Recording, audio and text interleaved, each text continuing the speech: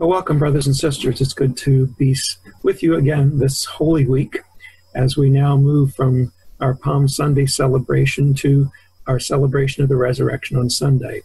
But as I shared in my message this past Sunday, Palm Sunday, we can't go from Palm Sunday to Easter without living the experiences of Jesus during this Holy Week. So I encourage you again to read at least one of the Passion accounts in the Gospels. Today, I want to share with you a word from the cross. But first, some words of Paul from 1 Corinthians chapter 1, verses 18 through 31. For the message about the cross is foolishness to those who are perishing, but to us who are being saved it is the power of God. For it is written, I will destroy the wisdom of the wise, and the discernment of the discerning I will thwart. Where is the one who is wise? Where is the scribe? Where is the debater of this age? Has not God made foolish the wisdom of the world? For since in the wisdom of God the world did not know God through wisdom, God decided through the foolishness of our proclamation to save those who believe. For Jews demand signs, and Greeks desire wisdom. But we proclaim Christ crucified, a stumbling block to Jews and foolishness to Gentiles. But to those who are called, both Jews and Greeks, Christ, the power of God and the wisdom of God. For God's foolishness is wiser than human wisdom, and God's weakness is stronger than human strength. Consider your own call, brothers and sisters. Not many of you were wise by human standards. Not many were powerful. Not many were of noble birth. But God chose what is foolish in the world to shame the wise. God chose what is weak in the world to shame the strong. God chose what is low and despised in the world, things that are not, to reduce to nothing things that are, so that no one might boast in the presence of God. He is the source of your life in Christ Jesus, who became for us wisdom from God, and righteousness and sanctification and redemption, in order that, as it is written, let the one who boasts, boast in the Lord. Well, my guess is that some of you might be wearing a cross, maybe on a chain around your neck or pinned somewhere in your clothing. Maybe you carry one in your pocket, or maybe you have a cross prominently displayed somewhere in your home or in some quiet corner where you spend some time in devotions. Why? What significance does that cross have for you? Do you ever think about that?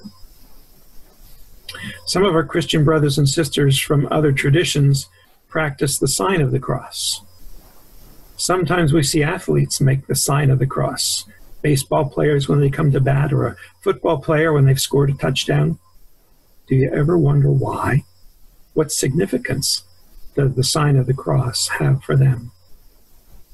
Well, Paul begins this portion of 1 Corinthians with the words, the message of the cross. What is the message of the cross?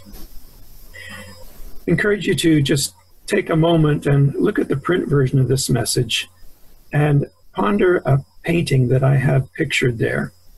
As you look at that painting of Christ on the cross, what message do you receive as you look upon it? This is one of my favorite paintings of Christ's crucifixion. It's Salvador Dali's painting, Christ of St. John of the Cross. It was partly inspired by a drawing sketched by the 16th century Spanish Carmelite mystic, St. John of the Cross, and it created some controversy when Dali first revealed his painting to the public.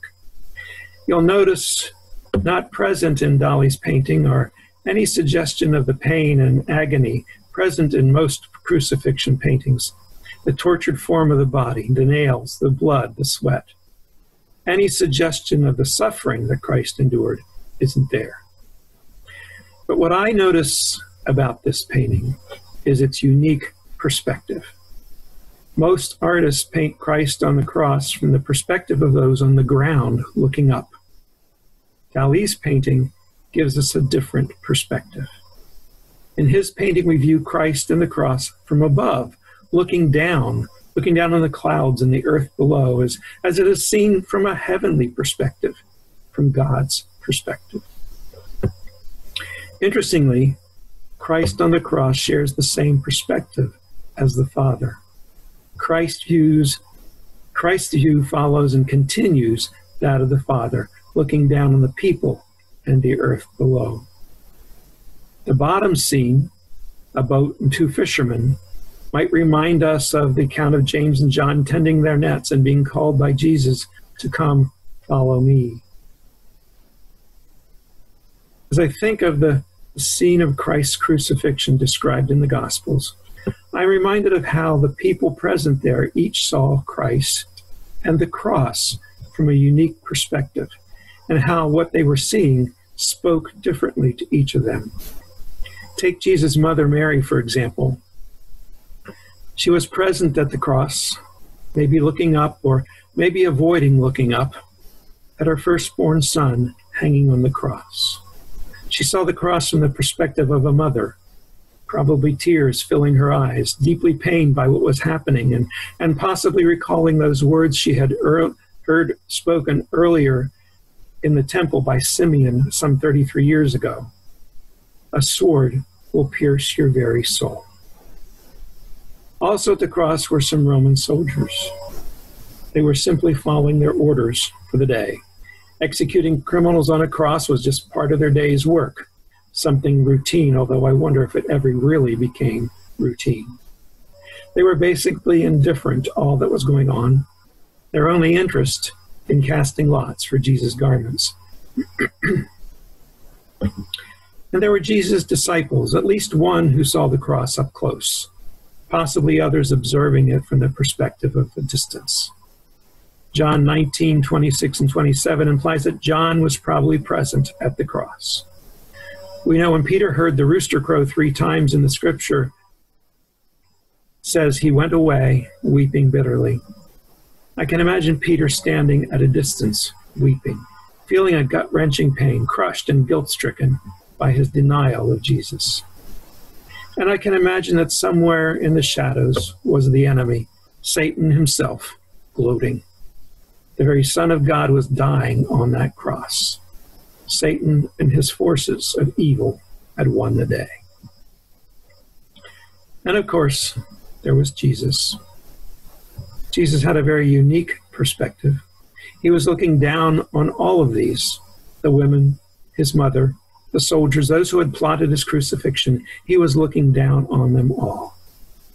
Father, forgive them, for they don't know what they're doing. Today you'll be with me in paradise. Dear woman, here is your son. Here is your mother. Jesus looked down on them all and saw them through eyes filled with love. What about us? We see the cross through the perspective of time and through eyes of faith. So what do you see? What is the message of the cross for you? In those words in 1 Corinthians 1, Paul speaks of 2 different perspectives of the cross and the one who was crucified there. One perspective sees the whole idea of the cross and Christ crucified as foolish. The other, to those being saved, the cross and Christ crucified is the very power of God. The Jews and the Greeks, the spiritually blind, the seekers of human wisdom, Paul says, see Christ crucified as foolish. The Jews want to see signs from heaven. They want to see hard evidence. For them, a crucified Messiah is a stumbling block, an offense. If God is going to save the world, God would do it through his mighty power, through a Messiah who would come and with great power and restore the kingdom to Israel. To the Jews of Paul's day, the idea of God's Messiah, that God's Messiah would die on a Roman cross, was just nonsense. It was outright blasphemous and scandalous. On the other hand, the Greeks, the unbelievers, those seekers of human wisdom, saw Christ crucified as foolish because of the seeming absurdity of it all. To those who worshipped powerful gods who fought on Mount Olympus, to those who saw human logic and reasoning as supreme, to those who saw humanity as the center of all things, the whole idea of a crucified God was absurd, simple superstition. Both the Jews and the worldly Greeks Paul says, are perishing because of their rejection of the cross. Then Paul speaks of those who see the cross from another perspective. To those called by God to salvation, Christ is the power of God and the wisdom of God. For these, the cross reveals a message of hope. In these few verses of Scripture, Paul is in awe and invites us to be in awe of God's mysterious plan that comes to completeness in the cross and the resurrection of Jesus Christ. No one then anticipated God would act this way. After all, everyone knows what is strong and what is weak in the world, what works and what doesn't. We know intelligence and wisdom when we see it. Likewise, we know stupidity and foolishness. History tells us who comes out on top in this dog-eat-dog world. Only the strong make it to the top. This is a world where human intelligence and wisdom, guts and courage lead one to the top. It's a world where might makes right and nice guys finish last. Paul says that might well be the way the world works, but it's not the way God works. Such worldly wisdom isn't our salvation. We're not saved by walls or healthcare plans or mighty armies or nuclear missiles or human leaders. We're saved by what the world sees as foolishness, absurdity, and folly. God on a cross. In God's world, the weak are strong, the foolish are wise. What looks like a dead end somehow leads to life and a kingdom without end. It's this darkest moment in human history when the Son of God hung on a Roman cross that leads to light and to life. We might wonder how those people back then missed it. How do people miss it today? It was there all along. The Bible from the beginning had given multiple clues of how God works in unlikely ways and with unlikely heroes. God started a new nation with a pair of childless senior citizens, Abram and Sarah. God chose the younger child over the older, Jacob over Esau, Joseph over his older brothers. The nation's greatest king was David, the youngest son. God chose the stuttering Moses when there were others who could speak better. Again and again, the prophets pointed to one who would be a shoot from a stump, one who would be despised, one whose appearance was pretty run-of-the-mill, one who was likened to a sheep being led to the slaughter.